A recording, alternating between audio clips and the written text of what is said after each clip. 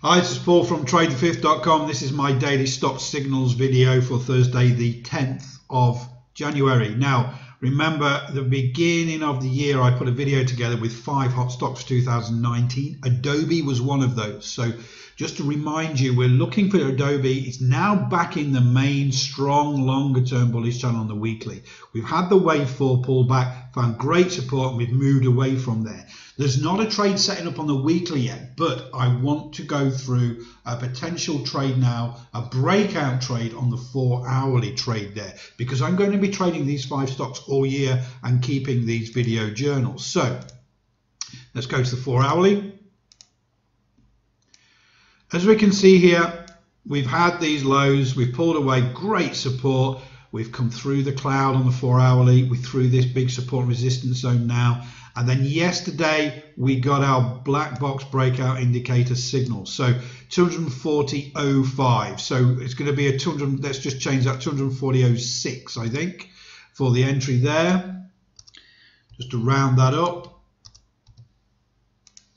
Okay, with the stop loss, again, printed by the black box breakout indicator here at 229.31 with the bubble there. So it prints the stop and the entry.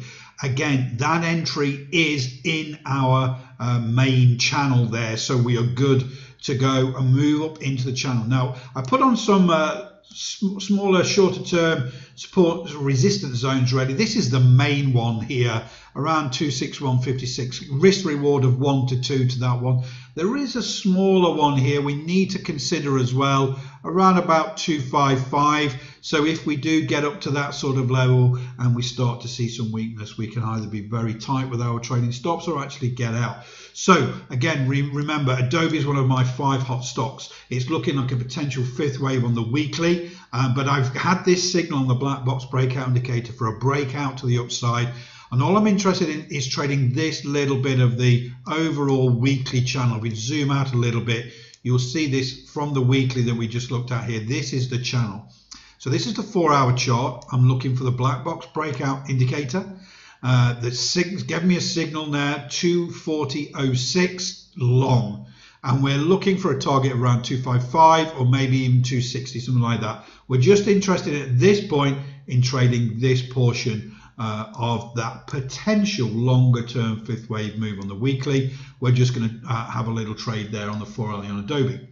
Okay, so that's it for today. Have a great trading day. Speak to you all tomorrow.